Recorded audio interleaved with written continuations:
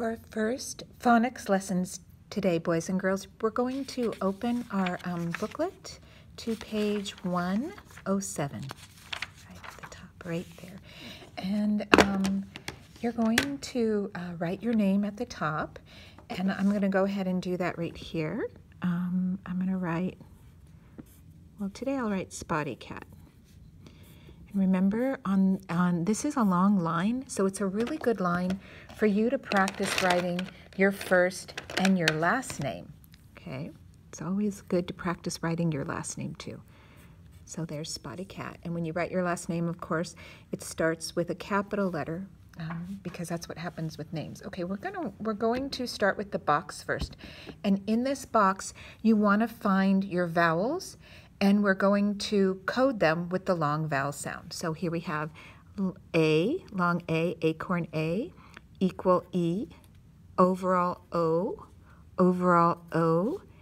acorn A, unicorn U, not a vowel, unicorn U. Oh, we missed one up there. I did anyways.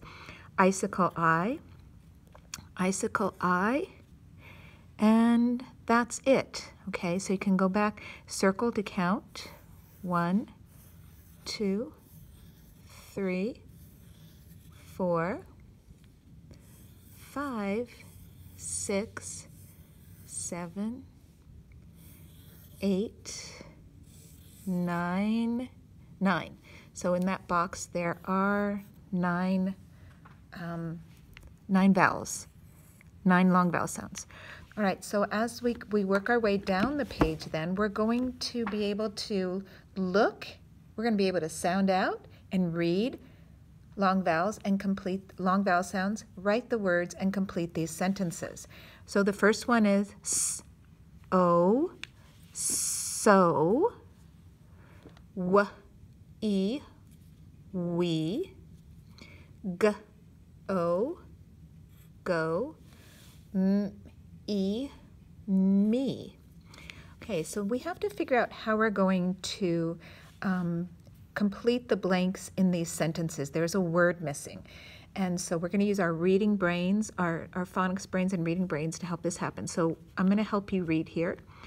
Number 1, can blank fix the rip on the flag? So can so fix the rip? Doesn't make sense. Can we fix the rip? That makes sense, but let's just double check. Can go fix the rip? Doesn't work. Can me fix the rip? That's not proper grammar. We usually don't say can me. We'd ask that question in a different way, like can I fix the rip?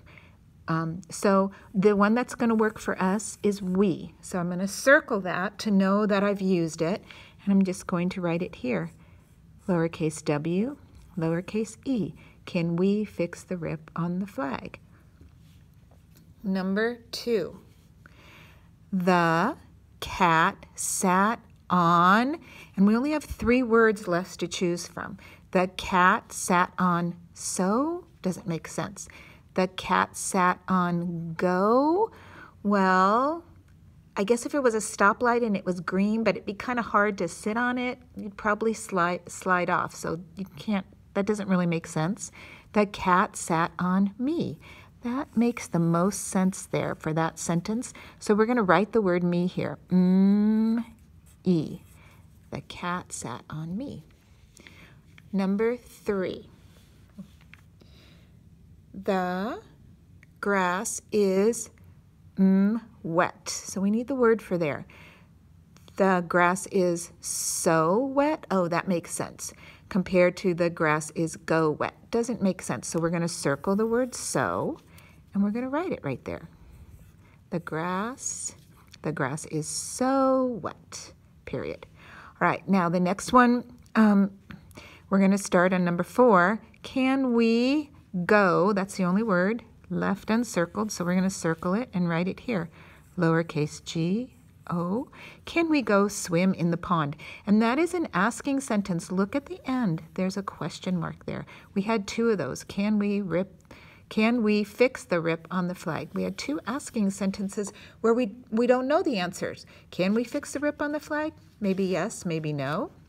If you have a needle and thread, perhaps. Can we go swim in the pond? Perhaps. Maybe yes, maybe no. So we're going to switch to the back, and you're just going to echo and read the sight words with me today. Okay, here we go. My. Echo my. M-Y, my. He. Echo he. H-E, he. B. Echo B.